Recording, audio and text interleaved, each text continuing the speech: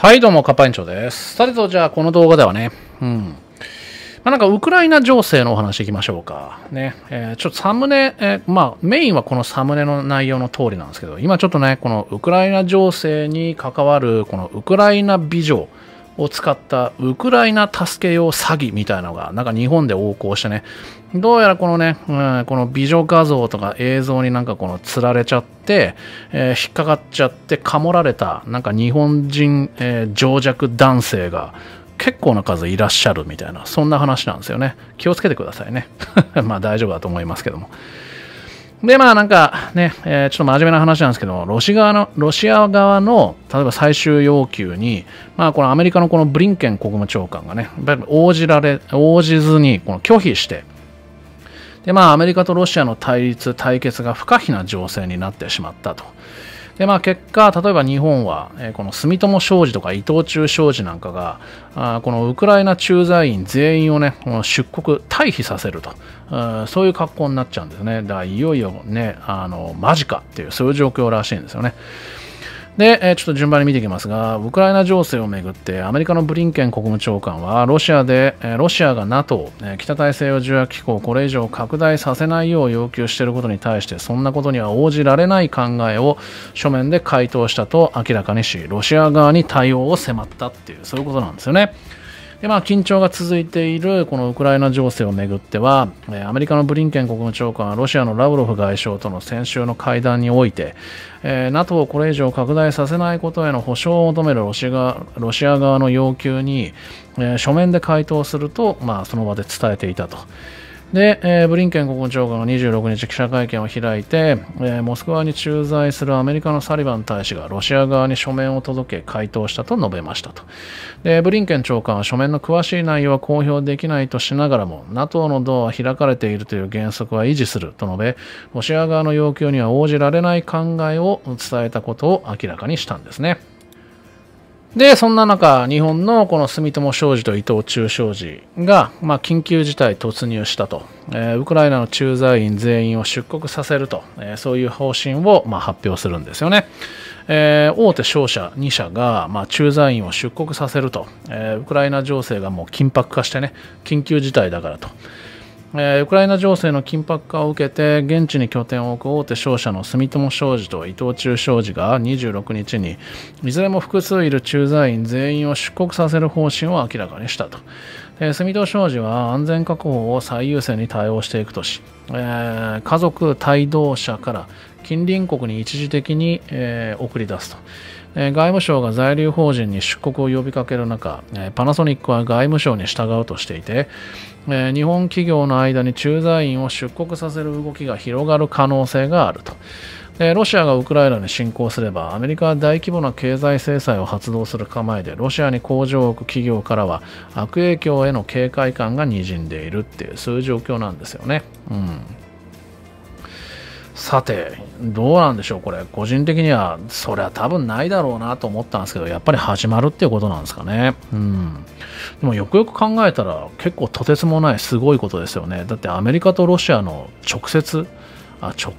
いきなりドンパチっていうことではないのか。でも、このアメリカ側、ロシア側、わけだとして、どうだろう、綺麗に分かれるかな、陣営が。ロシア側につく国って、どことどことどこになりますかねっていうか、あるのかな。とりあえずベラルーシはロシア寄りではありますよね。ベラルーシがロシアのウクライナ攻撃に、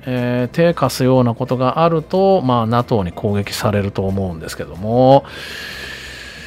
でもなんだろう、パッと思い浮かぶのは、中国だったり、イランだったり、北とかですけども、でも中国は中国でどうなのかな、この辺は、このね、したたかに、アメリカ、いつもだったらなんかロシアがやりそうですけども、このアメリカと中国っていうこの図式では、ロシアがなんか小ずるく、このいいとこ取りするために、この勝ち馬にっていうそういうパターンで、どさくさに紛れて分取りに行くっていうのをロシアがやりそうですけども、アメリカとロシアだったら、逆に中国がそういう風に動くんじゃないですかね。だからアメリカ側についたふりして、ロシア西部に侵攻するとかね。どうなんすかね。まあ、とりあえずプーチンさんもね、散々この軍備強化してきてましたよね。だからもっと使いたくて辛抱たまらんみたいな、そういう本音もあるのかもしれないですけども。まあ、ロシアのね、なんていうのかな、この本音としては、このウクライナの先のモルドバまで飲み込むつもりだったと思うんで、だからまあ、こんなところで当然引く気はないぞと。だからまあ中国が台湾に対して行っている先に尖閣と沖縄があるようなそういうイメージって言えばなんとなくわかりますかね。でもさね、まあ多分そうなるんじゃないかなっていうか、そうなればいいのになっていう、どっちかというとそっちかな。なんかキューバ危機の時のようにね、先にこのロシアがへたれて終わるんじゃないのかなって思ってたんですけどもね。まあ、あとはこのバイデンさんがどうだろう、日曜の朝に教会に行けば完璧かなみたいな。ただまああくまでもね、この素人解釈でね、素人分析でね、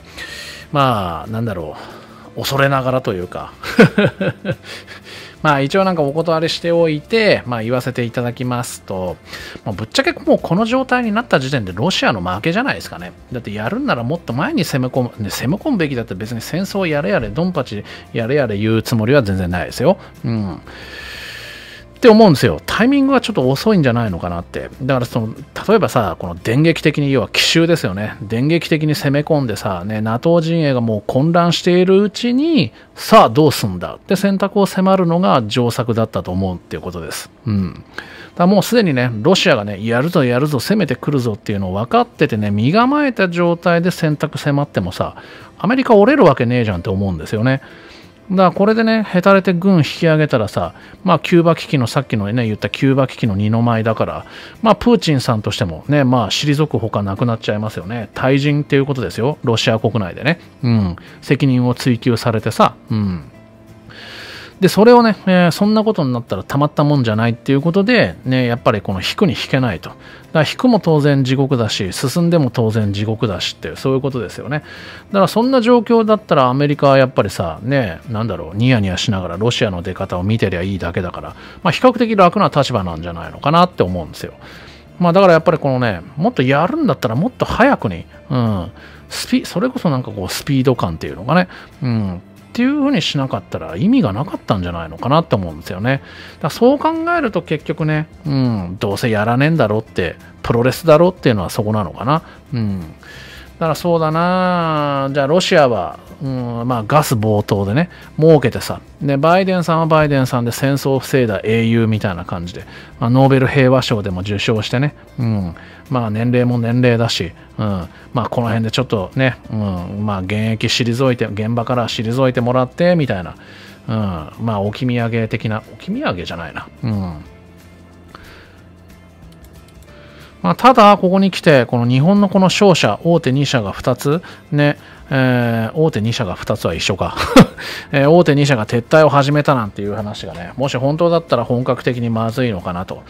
だからなんだかんだでね、最初はなんだかんだで物理的にね、ドンパチやり合うとは思ってなかったんですけど、いや、それもあるのかなって、ちょっとね、思ったんですよね。ということで、今回は以上です。ありがとうございました。ではまた、ごきげんよう。